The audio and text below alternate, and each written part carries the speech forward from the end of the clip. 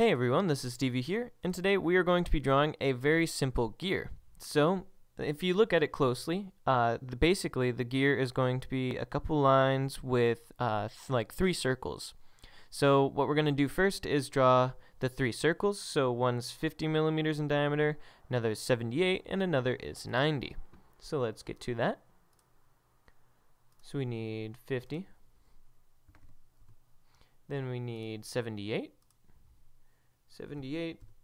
And then finally one last one, which is going to be 90. And there we go. Next thing that I'm going to do is I'm going to draw the teeth.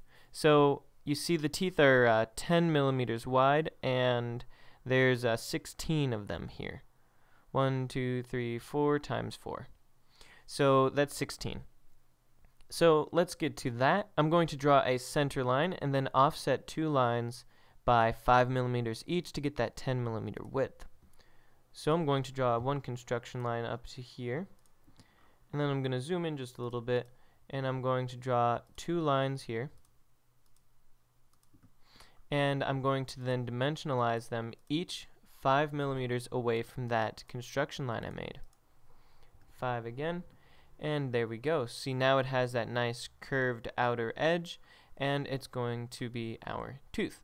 So what we're going to do next is trim off this outside edge, and now we need 16 of these because we have, like I said, 1, 2, 3, 4, so that's 16.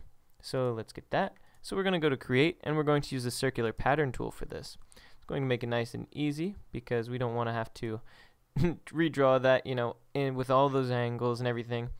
It's just super simple to do it this way. So we're just going to select this as our center point, and select this is the quantity including the original, so 16, and press enter. Now all we have to do left is extrude this. So we're just going to finish our sketch. We're going to click extrude, highlight the whole thing and deselect the middle, and then it said in the sketch 10 millimeters. I'll just show you that real quick. Right there, 10 millimeters. And now we have our gear. It's just that simple. They've got these nice curved teeth on the outside, even though it is kind of hard to tell that they're curved. That radius or that diameter actually does matter by making it a little bit more smooth. And overall, I think this is a beautiful gear. So please like and subscribe, comment down below what you guys would like to see next, and we'll see you in the next video.